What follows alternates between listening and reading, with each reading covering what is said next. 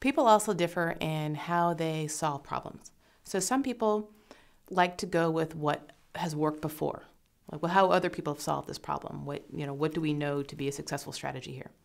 Other people like to come up with something out of the box or another possibility. Well, what else could it be? And you need both kinds. You can't have only out of the box people because you need a firm foundation. You can't have only we will do what has worked before people because sometimes you need a new idea.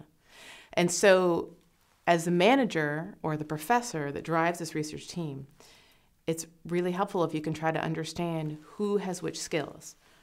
Which people are more likely to draw upon successful prior experience?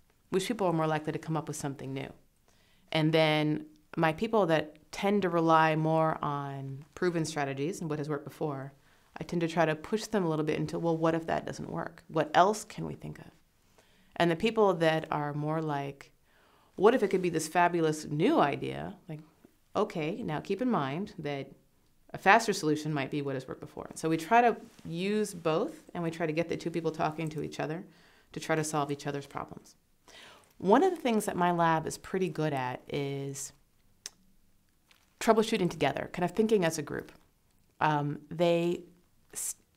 We have a meeting once a week where somebody presents what their research is. This is the problem I'm working on. This is what I've tried to do. This is what I'm stuck on. Here are the questions I'm thinking about. And then everybody else in the lab tries to offer suggestions, how to solve the problem and how to work together.